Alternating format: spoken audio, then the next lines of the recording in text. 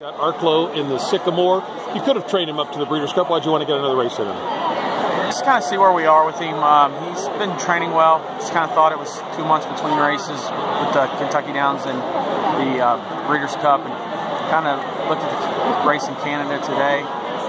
Just kind of thought, just keep him home, ship him 60 miles as opposed to 8 hours, and just kind of thought, you know, going to the Breeders' Cup as fit as we can get him.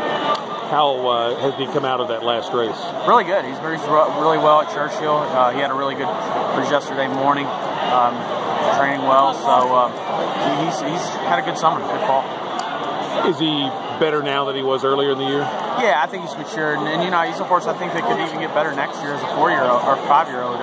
Always kind of thought all along with his pedigree and the way he's made, big, long, tall horse, that he could get better with age.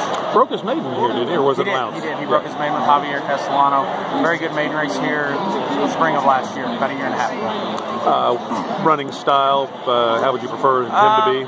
He's a little tough to get a line off. Lawrence rode him several times, and he's, to this day, kind of still trying to figure him out exactly what he wants to do. We thought at Kentucky Downs he would lay a little closer than he did. Kind of found it, he just broke a little slow and found himself pretty much last. He kind of had to encourage him to keep him to get up, you know, somewhat into the race, and he responded well that day. So we don't want to change too much, but he kind of do whatever.